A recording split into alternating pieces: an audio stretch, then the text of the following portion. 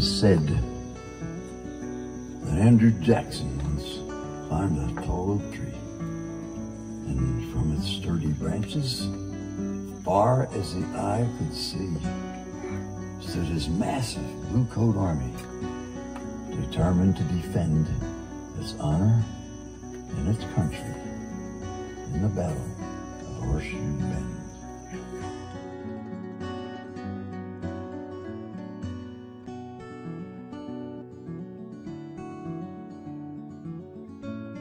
From that tree, he shouted orders.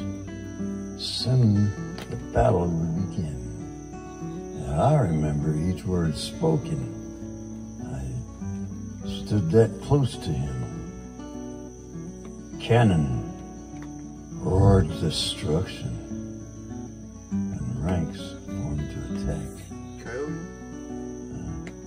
And as I watched, I wondered how many would come back, and the muddy Tallapoosa would soon be flowing red of all the wounded, the dying, and the dead.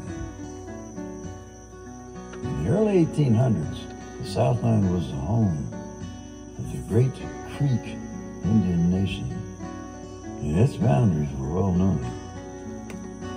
Thousands of white settlers, in haste to fill their needs, would ignore the terms of treaties, and the boundaries paid no heed. Some creeks would befriend them, even lend a helping hand. Others were determined to drive them from the land. These men were known as Red Sticks. That's a color meaning war. Each of them vowed to return to their ancient ways once more. They built a wooden barricade, it's still there, brother, across the neck of Horseshoe, what's left of it, across the neck of Horseshoe Bend, believing in that prophecy that they'd be safe within. But Red Eagle warned Chief Manawa, and this I heard him say: wooden walls cannot withstand the weapons of today, and the muddy Tallapoosa would soon be flowing red with the blood of all the wounded, the dying, and the dead. The Red Sticks were outnumbered by the soldiers 3-1, and since they had few modern weapons, they also were outgunned. Jackson's friendly Cherokees and White Sticks then appeared. They'd swum that icy river to assault them from the rear.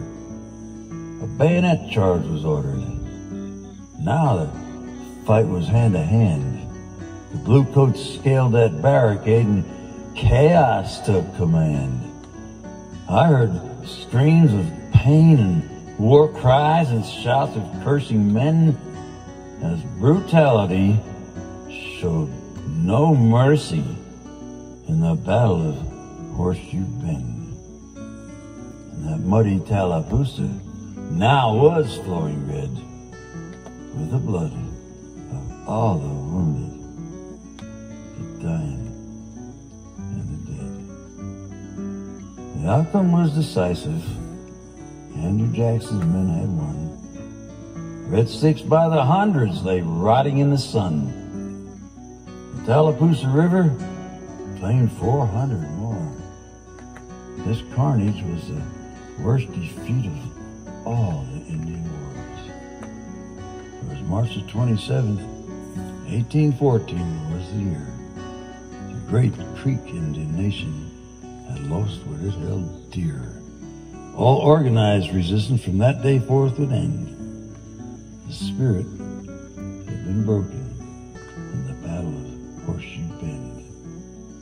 The victory helped earn Jackson the highest office in the land. And where that slaughter took place, a monument now stands. You can go see it sometime. To remind us of our history and to honor those brave men who fought and died and gave their all in the Battle of Horseshoe Bend. And me? I'm still standing. in the spot I stood that day. The horror of that dreadful scene will never fade away. And it's true, Andrew Jackson climbed that tall oak tree. You ask me? I know this? You see, that tree